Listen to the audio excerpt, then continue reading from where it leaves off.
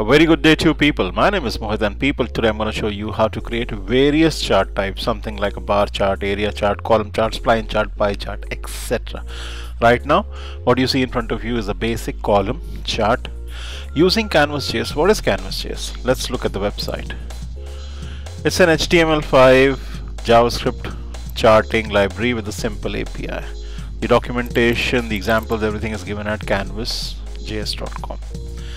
How to include charts in your HTML documents. A full example is given out here, and this is the example that I'm showing you through codepen.io, which is an online editor. So it has three panels: HTML, CSS, JS. Whatever is written inside HTML panel goes inside opening closing body tags.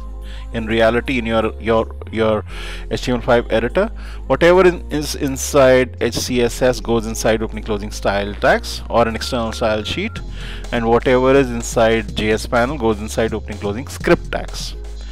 Now you need to tie up with the JavaScript charting library, and I've done that through, if I click on the gear symbol, you can see that I'm tied up with canvasjs.com/assets/script/canvasjs.min.js. It's a library.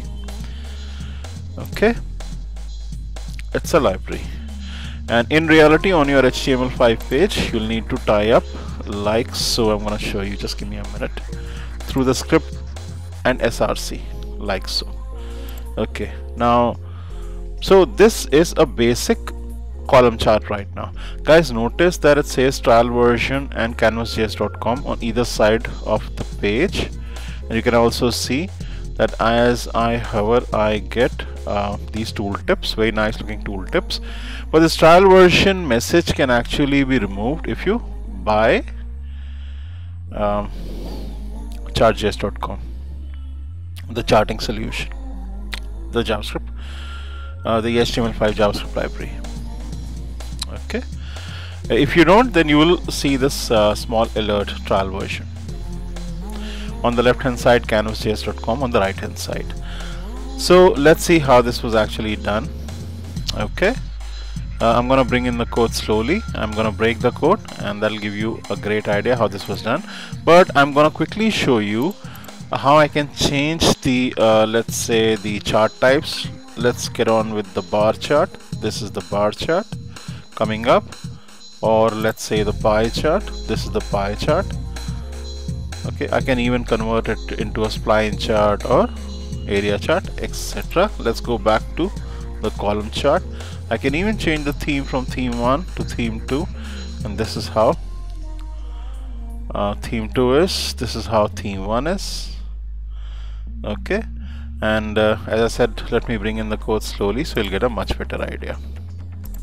Okay, so I've emptied the JS panel. The CSS panel originally had nothing, and we only have a div with an ID of chart container, height 300, width 100%. So, and remember guys, this is a responsive, all these charts are responsive.